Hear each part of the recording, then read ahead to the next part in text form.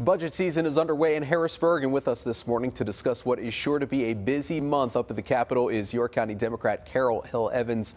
Thank you so much for joining us this morning. I want to start there, and here we are. It's just about the start of June. Take us inside the Democratic caucus room. What are some of the key points that Democrats are saying, you know what, this has to be in the budget, and some of the points that maybe are more willing to negotiate on? Well, first of all, thank you for You're being welcome. here. No. I come empty-handed because I said the last time that I was going to come with That's your right. chocolate, Oh, your you white shouldn't chocolate have. chip cookies. Oh, Carol. And I didn't. That's okay. I'm back. Next time. Next time, yes. So anyway, what's inside the caucus room? Education. Education is very important to all of our students, and we understand that we have to figure out where those dollars are going to go. And so one bill that was recently passed is a little concerning, and that's the one for the increase in the EITC and OSTC, the tax credits for those businesses who want to, in lieu of paying 75 to 90% of their taxes, they can put those dollars into a business or into a school and then allow other children that wouldn't normally be able to go to those schools opportunity scholarships to go. So the governor, and we're showing this right now, the governor wanted a $200 million increase in education spending. That's going to be the key thing. Another area that really a lot of people have been focused on is a minimum wage hike, and that is maybe a little bit more of a chillier response. How do you go about that and maybe not necessarily getting everything that you want and trying to negotiate a minimum wage increase? Well, we have to weigh what is going to give us the best bang for the bucks that we do have that are available to us. And so yes, minimum wage is critically important. And while we were hoping for a 15 and we're still working towards that 15,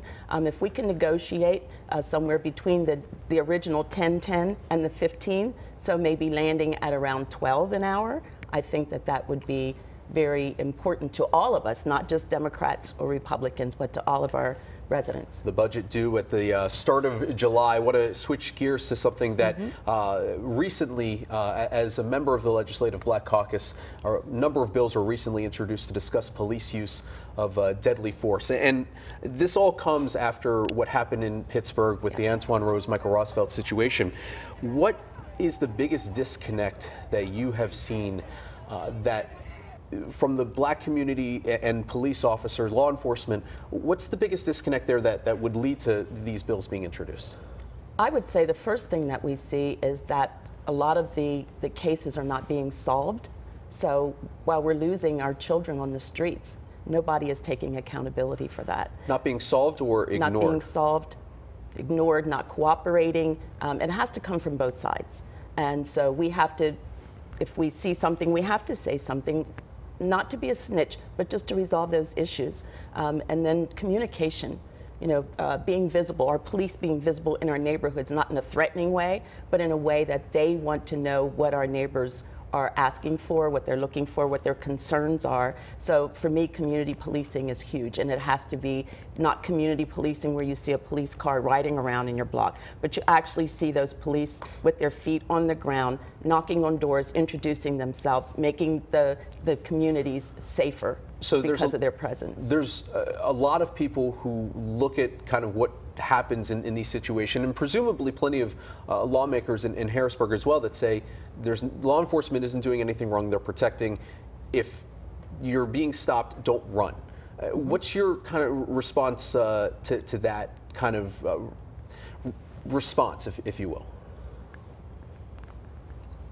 If you're not doing anything wrong, you have no reason to run, is the theory. However, there's just this mindset that if you're in a black community and the police are there and they're chasing you, what are you going to do? Just stand there and get shot? So again, communication. For me, it has to be communication. I think the more communities see police in their community, working with them, talking to them, helping them to resolve issues, educating them on what it is they have to do, I think it helps. How do you convince people in Harrisburg that there is a problem, though? Oh, we recognize that there's a problem. You recognize it. Yeah. There's a large chunk of people who don't recognize it. Or don't want to admit that there is one. I think we just keep talking about it. If they really don't believe that there's a problem, then we need to, it's incumbent on us to educate them, to let them know, to take them into these communities where these violent acts are occurring. Staying with police officers, shifting gears to school safety, you're proposing a bill that would increase training for school police officers, basically saying that the current line of training, state police, municipal police training, isn't adequate enough. What is the difference between what is currently being done for training and what needs to happen? What needs to happen is that our school police officers need to be more sensitive to what the children are going through. I visited York Suburban. I listened to all of these concerns that our students have. When I was in 11th grade, I didn't have to worry about somebody coming into the school shooting, and that's what these children are, and they just need to know that these children have very real concerns and listen to them, because they're brilliant. They really do. They have a lot of resolutions that we might not think of as adults, and these are things that they want to see. Great discussion. Carol Hill Evans, York County Democrat. Thank you so much for joining us this morning. It's always good to be here. Thank you. Great having you back, and make sure you bring the white chocolate chip cookies next time. I will. We'll have everything on our website, fox43.com, and we will be right back with more Fox 43 Morning News.